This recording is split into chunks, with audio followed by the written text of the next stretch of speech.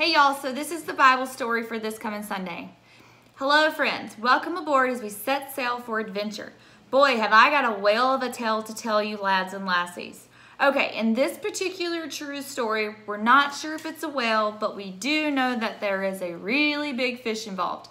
But I'm getting ahead of myself. First, I need to tell you who this story is all about. Raise your hand if you've ever heard about a guy named Jonah from the Bible. Awesome. One day, God told Jonah to go to the great city of Nineveh, but there was one big problem. Jonah didn't want to go to Nineveh.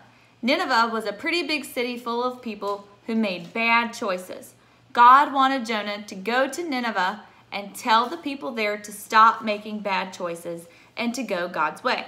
But Jonah did not want to go. Instead of going God's way, Jonah hopped on a boat to take off in the wrong direction. Do you think Jonah made the right choice? Nope. God told Jonah to do what was right, but he didn't go God's way. So God sent a big storm to get Jonah's attention.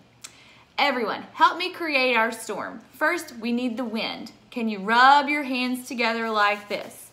And there was rain. Can you pat your legs?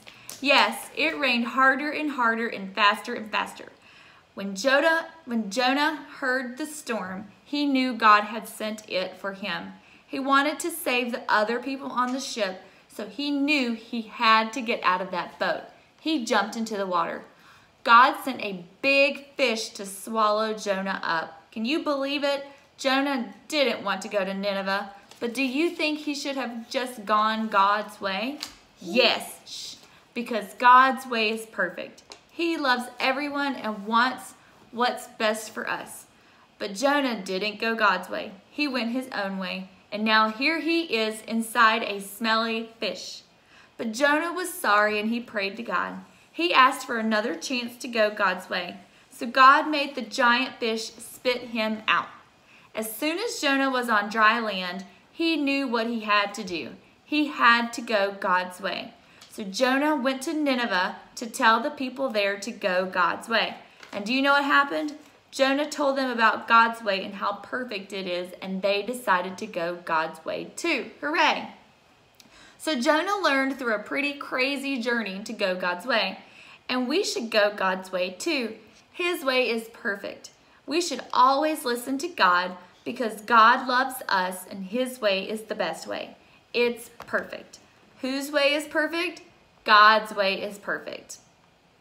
Yep. I'm not sure I heard you. Whose way is perfect? God's way is perfect. Let's thank God for showing us the best way, the perfect way. And then your prayer. Heavenly Father, you are amazing. You gave Jonah a very clear direction. And when we didn't go your perfect way, you certainly got his attention. Help us to remember that your way is perfect and that we can always follow you because you love us. In Jesus' name, amen.